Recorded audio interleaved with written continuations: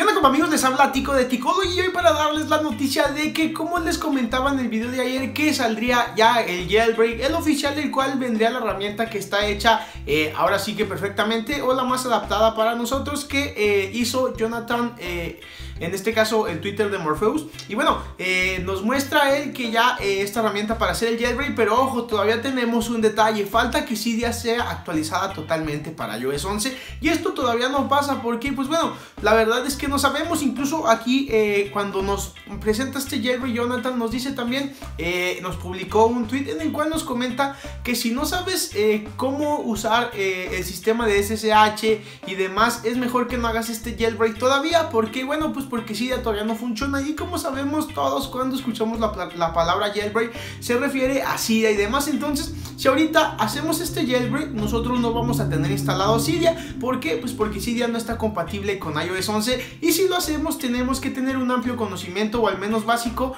sobre cómo usarlo y demás. Aquí lo que nos comenta en este caso Jonathan es que oremos, que pidamos al cielo y demás que Sauri ya por favor termine de actualizar CYDIA para iOS 11, para ahora sí ya lograr este jailbreak. Ojo, yo todavía no les voy a hacer el tutorial de cómo hacerlo, pero si ustedes ya lo hicieron, no se preocupen, nada más no vayan a hacer algo que les vaya a dañar el teléfono, simplemente déjenlo así ya hecho, y cuando CYDIA esté actualizada, seguramente también esta herramienta se va a actualizar, para que los que ya lo hicieron ya instalen CYDIA, y nosotros los que estamos esperando, en este caso me incluyo, para que también ustedes que siguen el canal y me siguen a mí, me esperen para hacer el jailbreak de manera adecuada, y cuando lo hagamos pues se nos instale CYDIA. Y también en este caso ya todos los desarrolladores de tanto de Twix como los diseñadores de temas ya están trabajando en las actualizaciones de sus paquetes para hacerlos compatibles con iOS 11. Así que ahora sí, lo único que nos queda esperar es que CYDIA se termine por fin de actualizar a iOS 11. Parece que Sauri está trabajando en ello. Si ustedes quieren hacer una donación para Sauri,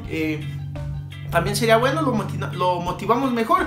Y bueno, aquí es donde entra el detalle que comentábamos anteriormente y que siempre se comenta, que por ejemplo cuando tenemos jailbreak, todos los usuarios prefieren agregar repos para no comprar los paquetes y demás. Entonces esto es lo que podemos sufrir todas las personas que bajan los paquetes craqueados y demás sin pagarlos. Pues bueno, gracias a esto es que ahorita estamos sufriendo con la actualización de CYDIA y demás. Pero bueno, esperemos tomen conciencia de esto y demás. Pero ahora sí que vamos a esperar, hay que orar porque CYDIA no tarde. Yo espero que no pase de este año, así que vamos a ver qué tal. Por lo pronto yo me voy, soy Tico de Tykology. Suscríbanse al canal para que estén actualizados con todas las noticias del jailbreak. También siguen las redes sociales, se las dejo en la descripción. Y pues nada, yo me voy y nos vemos en el próximo video. Suscríbete, comparte y nos vemos. Chao.